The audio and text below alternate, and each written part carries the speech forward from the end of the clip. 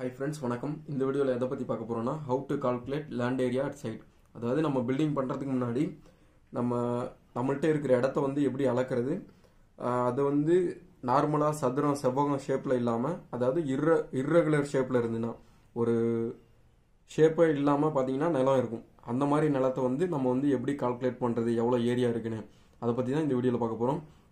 Friends, first இந்த மாதிரி ஒரு ஷேப் இருக்குன்னு பாத்தீங்க, irregular ஷேப். சரிங்களா? இப்போ இந்த irregular ஷேப்ல இருக்கிற ஏரியா வந்து எப்படி கண்டுபிடிக்கிறதுனா, அதுக்கான ஒரு ஃபார்முலா இருக்கு, ஹெரன்ஸ் ஃபார்முலான்னு.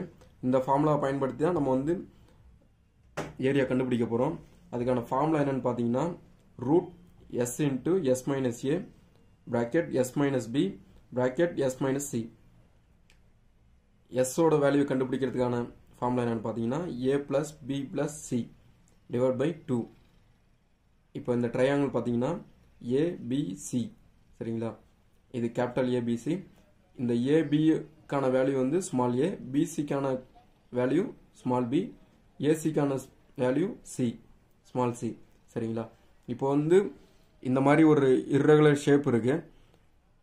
இதை வந்து நம்ம ஃபர்ஸ்ட் எத்தனை ட்ரையாங்கிளா பிரிக்க முடியும், அதாவது எத்தனை முக்கோணமா வந்து பிரிக்க முடியும், அதை வந்து பார்த்து நம்ம ஃபர்ஸ்ட் பிரிச்சுக்கணும். சரிங்களா? இப்போ வந்து ஒரு 5 பாயிண்ட் இருக்கு, ஏ பி சி டி இ. சரிங்களா? இப்போ இது ஒரு ட்ரையாங்கிளா பிரிக்கலாம்.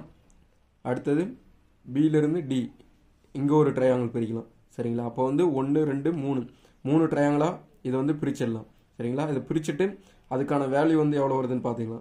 இப்போ ஏபிக்கான வேல்யூ ஒரு எக்ஸாம்பிளுக்கு சொல்கிறேன். சரிங்களா? இது வந்து 4 மீட்டர், பிசிக்கான வேல்யூ 4 மீட்டர், அதே சிடிக்கான value 4 metre, டிஇக்கான value 5 metre, ஏஇக்கான value 3 metre.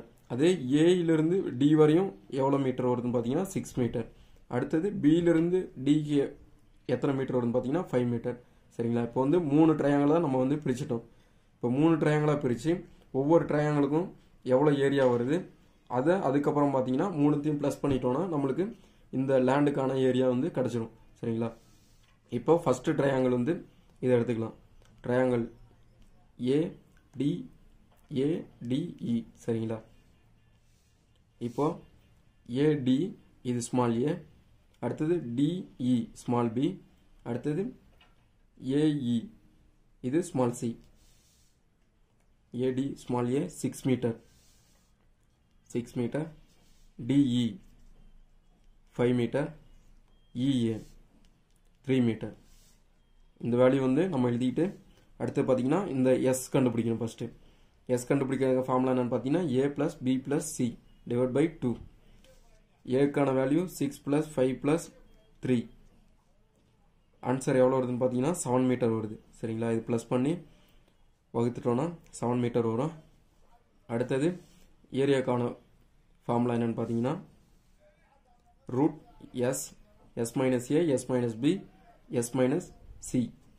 எஸ்க்கான value என்னன்னு பார்த்தீங்கன்னா 7 மைனஸ் 6 இதுனா small A, 7 minus 5 small B, S minus C. S வந்து 7, சிக்கான வேல்யூ வந்து 3 மீட்டர். இப்போ வந்து இதை வந்து மைனஸ் பண்ணிட்டு ரூட் எடுத்தோம்னா நம்மளுக்கு வந்து 7.5 மீட்டர் ஸ்கொயர்டு வருது. சரிங்களா? இப்போ வந்து இது A1க்கான ட்ரையாங்கிளுக்கான ஏரியா எவ்வளோன்னு பார்த்தீங்கன்னா 7.5 மீட்டர் ஸ்கொயர்டு. அடுத்தது ட்ரையாங்கிள் 2 ஏபிடி. சரிங்களா? இப்போ ஏபிடிக்கான ட்ரையாங்கிளுக்கான ஏரியா கண்டுபிடிக்க போகிறோம். ஏபி, நெக்ஸ்ட் பிடி, அடுத்தது டிஏ. வேல்யூ எவ்வளோன்னு பார்த்தீங்கன்னா ஏபிக்கான 4 மீட்டர், அடுத்தது பிடிக்கான 5 மீட்டர், ஏடி 6 மீட்டர். இப்போ வந்து அதே மாதிரி S is equal to A plus B plus C divide by 2. அதே ஃபார்முலாவை சப்ஸ்டியூட் பண்ணோன்னா 7.5 மீட்டர் வருது. சரிங்களா?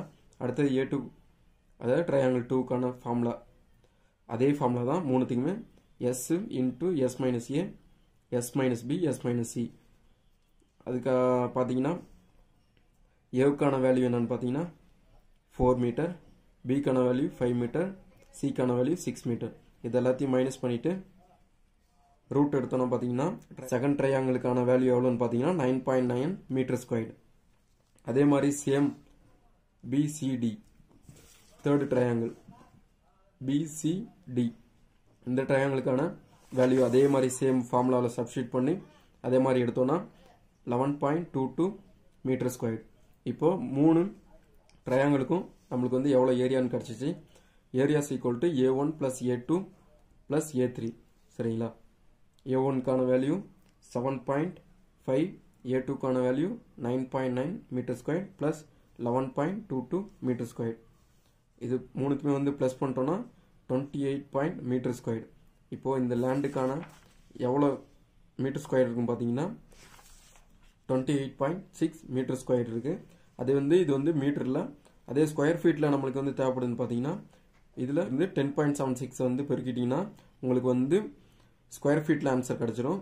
307.7 ஸ்கொயர் ஃபீட் சரிங்களா. ஸ்கொயர் ஃபீட்டில் இவ்வளோ, மீட்டரில் 28.6 மீட்டர் ஸ்கொயர்.